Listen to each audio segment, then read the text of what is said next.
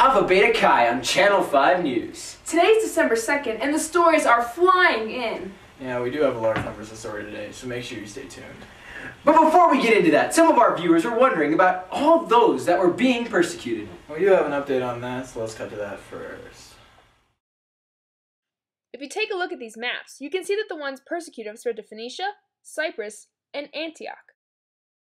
Now on Barnabas. He went to the church of Antioch very recently. Here's a quote from him. "I have seen the evidence of the grace of God. I am glad, and I encourage them all to remain true to the Lord with all their hearts." Anyways, later, he went to Tarsus to find the man Saul. He was successful in his search, and they both went to Antioch to preach in the church. Word from the local people say that many view Barnabas as a great man, and by this, many are coming to this man called Christ. Actually, a lot of men are saying that these people coming to Christ are called Christians. Clever, no? Yeah, they must have really been thinking outside the box. But we interrupt our program for a very important commercial break. Hello, I am Agabus from Jerusalem, and I have come to tell you that the Spirit has told me that there will be a great famine all over the world. Now, I beg of you, for your family, your friends, your children, to come to Oivoy supermarket, where there are phenomenal prices on all sorts of food.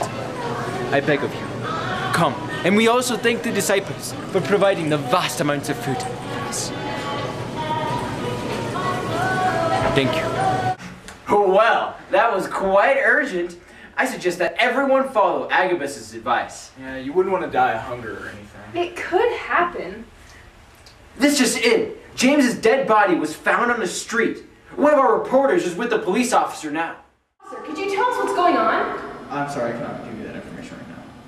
But our viewers are eager to find out what happened to James. He is a leader of a group of people that follow this Jesus guy. I cannot tell you what happened here. His Majesty King Harry told me not to tell anyone. Oh, why is James's head cut off? I can't tell you that either. Why is there so much blood on the ground? That's censor government information. Why have you chalked out James's body? I thought that only happened when someone was poisoned or burned. I can't tell you. Oh, fine. Yeah, I know. You can't tell me. You're very boring. Whatever. Cut.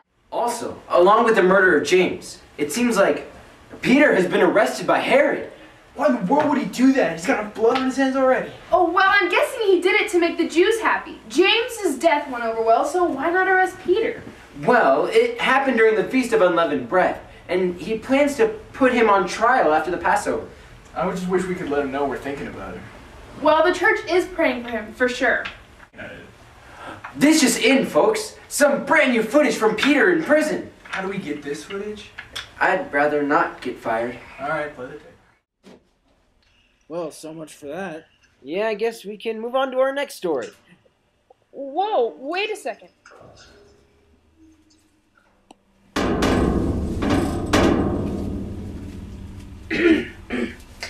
Peter! Peter! Peter! Peter! Hey, Peter! Peter! Peter! Get up! Put on your cloak. We need to leave. Come on. On the cloak. Put it on. On. Yes, you are still asleep. Let's go. Come on. Wait! Get a camera over there ASAP!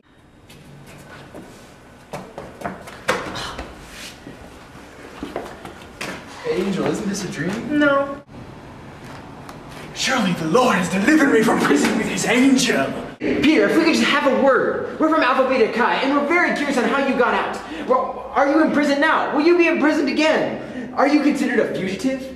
I kind of got slept up by an angel. I guess I'm a fugitive. Do you think I can get excused? Where are you going now? Are you scared of being imprisoned again? I'm going to Mark's mom's house. I'm hungry and she makes a mean falafel. Were you mistreated in prison? Worse than an Ecuadorian prison. You are the one who answered the door when Peter came in, right? Yeah, super cool. I was like, OMG, it's Peter. He's supposed to be like locked up. Oh, yeah. So why did you let him in? Well, IDK, I was like so excited. Like, I couldn't believe it. So I was like, I had to go text my girlfriend that I saw Peter, but she was like, you crazy girl. And I was like, no, I'm not. But he was out there a long time. And someone was like, I think it must be his angel. And I was like, no way. But I heard him, and I'm not crazy. And Peter was like pounding on the door. So finally I let him in. I was like, OMG, it's actually Peter. And what like actually happened, but he was like, I don't want to talk to you. And I was like, fine, whatever. And he went to go eat with like Mary and all them. But maybe Peter had emailed me, it all would have worked out. I have to go back to work. I have to clean the bathrooms. Well, that was interesting. Anyway, now we're going back to our correspondent on the scene of Peter's breakout. Hopefully Harold will choose to share his feelings with us. I'm here at the scene of the jailbreak. Tell me, Harold, how do you feel that one of your high-priority prisoners has escaped? How do I feel about this? Get that camera out of my face! I'm one of my best guards guarding that cell. Guard! Yes, sire. Where were you when the man escaped? I was standing by, sire. Then why is he not here? I kill him! I don't really know. Oh, yes! Ah! You see this boy? His name is Jose, and he has been starving for 5 days. His parents left him at a construction site, and he needs your help. Show that you love by loving this child. Jose, do you have anything to say? Who are you? This commercial is over. That was so sad. Yeah, Harold doesn't care very much. Well, yeah, speaking of Harold, he has a very special announcement. At the moment, he is having an audience with the people of Tyre and Sidon. Let's take a look at what's going on. Well, look at him in his spiffy royal robes. Let's stay focused, shall we?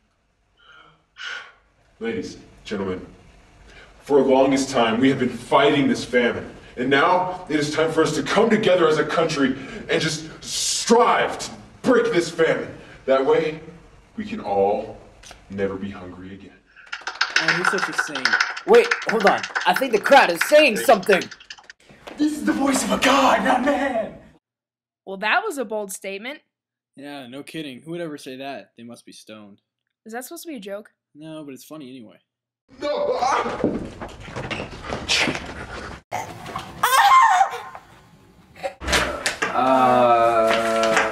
Well, this is no longer suitable for women and children. I think Herod's broadcasting days are over.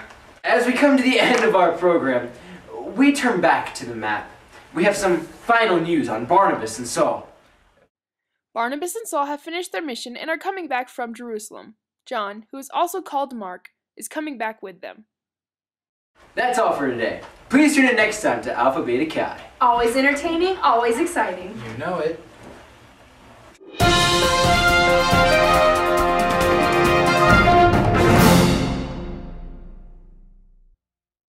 So cheesy, I love it. Well, it happened during the Feast of Unleavened Bread, and he plans to put him on the trail after the fast. This is so cheesy. That's it. Cheesy, stop! That's it. Cut.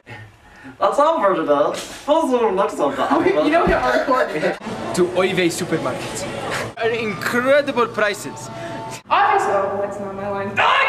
People! This doesn't look like preaching. Peter! I can't stop laughing.